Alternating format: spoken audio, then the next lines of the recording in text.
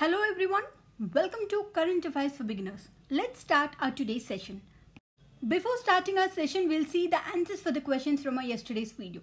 The first question is, the National Health Protection Mission or Ayushman Bharat Yojana launched by the government is the first major step in improving public healthcare services in India. Which of the following statements are correct regarding this scheme? This scheme will provide guaranteed access to treatment that is free at the point of delivery for BPL families only. According to this scheme, the data will be taken as per the socio-economic and caste census data. But it is eligible not only for BPL families but for others also. So this statement is wrong. This scheme guarantees healthcare access using private or public facilities.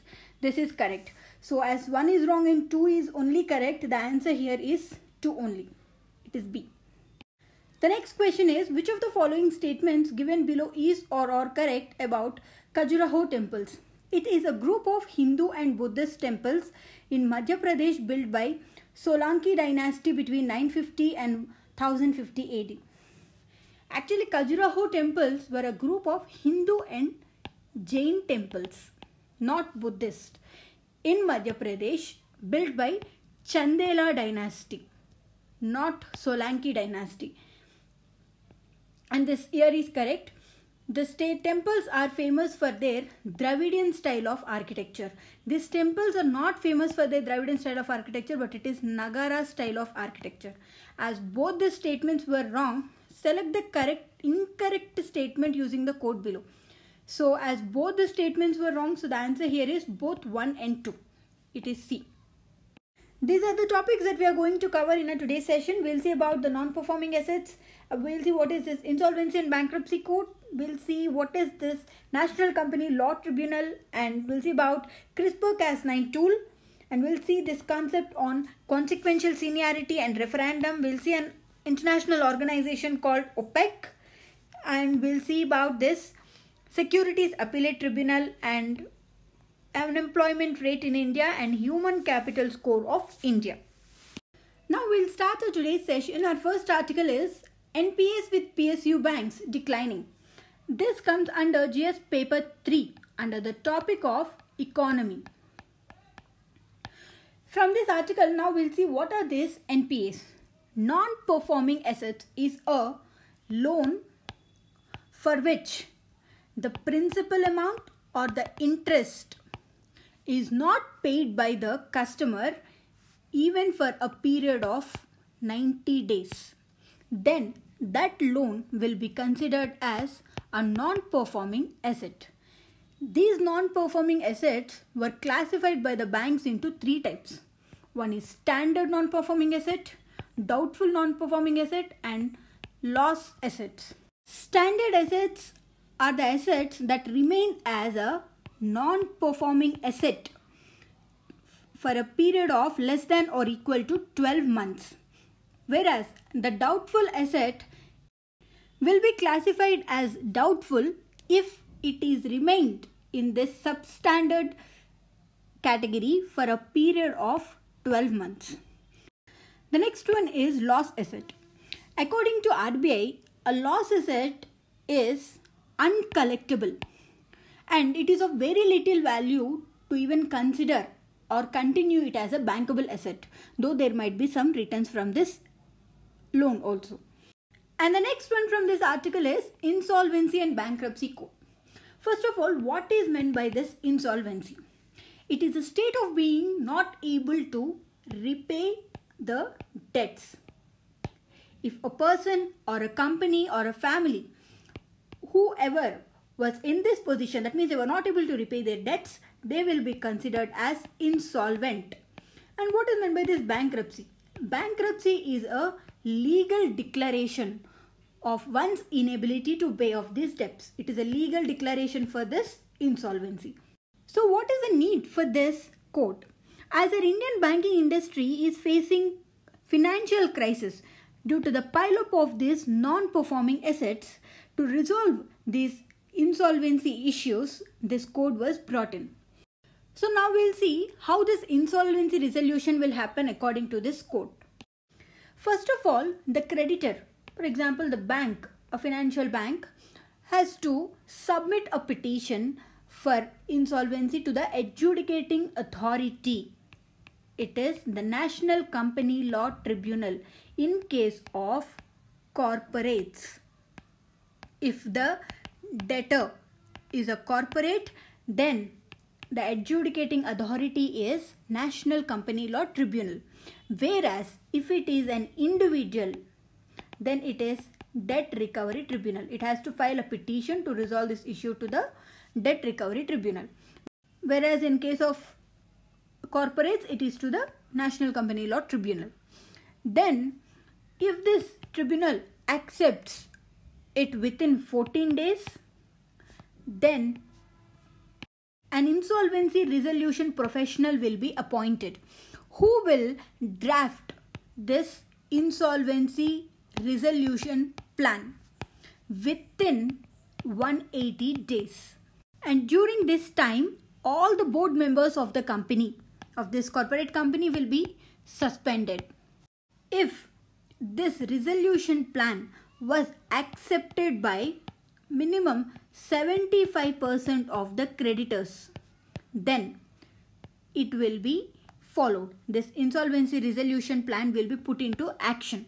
In case they didn't accept, then the company will be liquidated. That means the company's assets will be sold off and its debts will be cleared off. Our next article is editing our genes. This comes under GS paper 3 under the topic of science and technology. From this article, now we are going to see about this gene editing tool called as CRISPR-Cas9. Before seeing about this tool, we should know what is meant by gene editing. Gene editing or genome editing is nothing but making specific changes to the DNA sequence of a cell or an organism. An enzyme will be used to cut this DNA at a specific sequence, which will be repeated or edited. So as I said, an enzyme is needed to cut this DNA. These enzymes are called as engineered nucleases. So DNA will be inserted, deleted or replaced in the genome of a living organism using these engineered nucleases or molecular scissors. These are the tools used to cut this DNA at a specific location. At present, there are 4 families of these engineered nucleases that are being used. One is like this meganuclease, second zinc finger nuclease, transcription activator like effector based nucleases, and the 4th one is this CRISPR-Cas system. This CRISPR, it is the acronym for clustered regularly interspaced short palindromic repeats. These are the sections of DNA that contains of short repetitions of these sequences. So what about this Cas9? It is CRISPR associated protein 9. It is an enzyme which is used to break the DNA at a specific location. Now let us see how this tool works.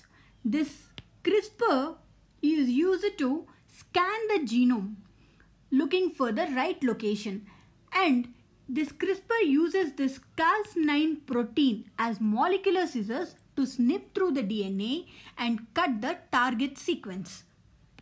Our next article is Supreme Court to deliver verdict on quota and promotion.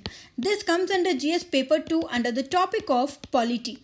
From this article, now we are going to see what is meant by this consequential seniority. Consequential seniority means the seniority that is attained due to some consequences, no matter what are those reasons. For example, take 2 persons, A and B. Both of them are working at a level 1 in a job. But A is 3 years senior to B and he is from general category and B is from a reserved category. Both are waiting to get promoted to the level 2. Though A is senior, but due to reservation, B gets promoted first. Now B is in level 2 whereas A is in level 1 only. So B becomes senior to A. And in the next year, A will also get promoted to level 2. So now what will be the relationship between these A and B? As per this consequential seniority, B will remain as senior to A, even though A had more experience than B. Under the 85th Amendment Act of 2001 to the Constitution, liberty was given to the states to give reservation in promotion under this concept of consequential seniority under Article 16 Clause 4A. If this promotion satisfies these conditions like that the Dalit community should be backward, inadequately represented, and this reservation in promotion will not affect the overall efficiency of public administration, then only a state can follow this consequential seniority in promotion. The next article is Trump accuses Iran of sowing chaos, vows more sanctions.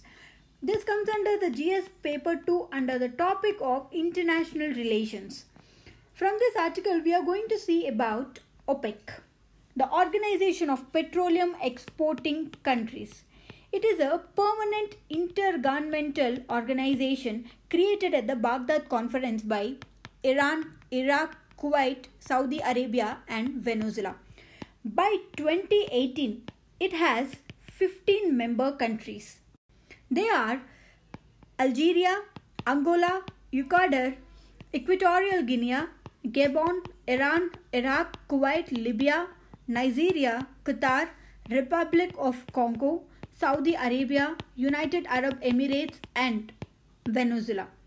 These countries, all these 15 countries, they account for an estimation of 44% of global oil production and 81.5% of the world's proven oil reserves, which is giving this organization OPEC a major influence on global oil prices. The objective of this organization is to coordinate and uniform the petroleum policies among the member countries in order to secure fair and stable prices for petroleum producers and to be an efficient, economic and regular supplier of petroleum to the consuming nations and to provide a fair return on capital for all those who are investing in this industry. Our next article is Not Ruling Out a Second Referendum, says Labour. This article comes under GS paper 2 under the topics of polity as well as international relations. From this article, we are going to see what is meant by this referendum. Referendums are instruments of direct democracy where citizens get an opportunity to straightforwardly vote on a particular issue because they are perceived as a better democratic instrument, especially in modern states where people were having a better say in the decision making. This referendum is a form of true democracy as it gives power to the people directly. Referendums tend to add legitimacy to difficult legislative choices as it is more risky to take unpopular decisions without that stamp of legitimacy. Our Indian Constitution does not allow referendums and there is no provision for this. But at the time of partition of India, that is during undivided India, a referendum was held to decide the future of this northwest frontier Pakistan. And a referendum was also used on abolishing the monarchy in Sikkim, which ultimately resulted in the state becoming an Indian state. Our next article is Apex Court warns government to fill Securities Appellate Tribunal vacancies quickly. This comes under GS paper 3 under the topic of economy. So from this article now we are going to see about this Securities Appellate Tribunal. We know that the Securities Exchange Board of India is responsible for protecting the interests of investors in securities and to promote development and to regulate the securities market. So, in order to be protective and responsive to the needs of three groups, that is the issuer of securities, investors on the securities, and the market intermediaries, SEBI has invested with three necessary functions. The first one is quasi-legislative function in order to draft the regulations. The other one is quasi-judicial to pass rulings and to resolve the disputes. The final one is quasi-executive, investigate into the disputes and to enforce the actions. For doing these quasi-judicial functions, it has a separate authority called as Securities Appellate Tribunal, which is a 3-member tribunal. This 3-member body is composed of a presiding officer and 2 other members who are nominated with the notification by the central government. The Security Appellate Tribunal will perform the quasi-judicial functions in the SEBI. Our next article is India ranks 158th in Human Capital Score behind Sudan. This comes under GS paper 2 under the topic of international relations. From the prelims level, from these kind of articles, we should know the particulars of those ratings and who released this report. This is a Lancet report on human capital. The study on human capital was conducted by the Institute of Health Metrics and Evaluation on the request of World Bank. It is the first of its kind to measure and compare the strength of countries' human capital. This is the first time they are comparing the strength of the country's human capital, in which our India was ranked at 158th in the world in these rankings for its investments in education and healthcare according to this study. And the next article is unemployment among educated youth at 16%. This comes under GS paper 3 under the topic of economy, the subtopic of development and employment. So from the prelims level, we should know the State of Working India 2008 report. This report was released by Ajim Premji University Center for Sustainable Employment, and the study has found that there is an increase in divergence between the growth and job. Despite economic growth, there is lot of unemployment. So from the prelims point of view, you just have to know about this report. Now we'll see the questions from our today's video. The first question is, what is the purpose of this CRISPR-Cas9 tool? To detect neutrinos, to edit the DNA sequence, to detect effectiveness of missile defense system, to detect gravitational waves. And the next question is, with reference to Insolvency and Bankruptcy Code, consider the following statements. National Company Law Tribunal will adjudicate insolvency resolution for individuals. Debt Recovery Tribunal will adjudicate insolvency resolution for companies. Try to answer these questions and post the answers in the comment box, and we'll see the detailed explanation for these questions in our tomorrow's video. And this is our Law Excellence website where you can access notes for this video. Thank you.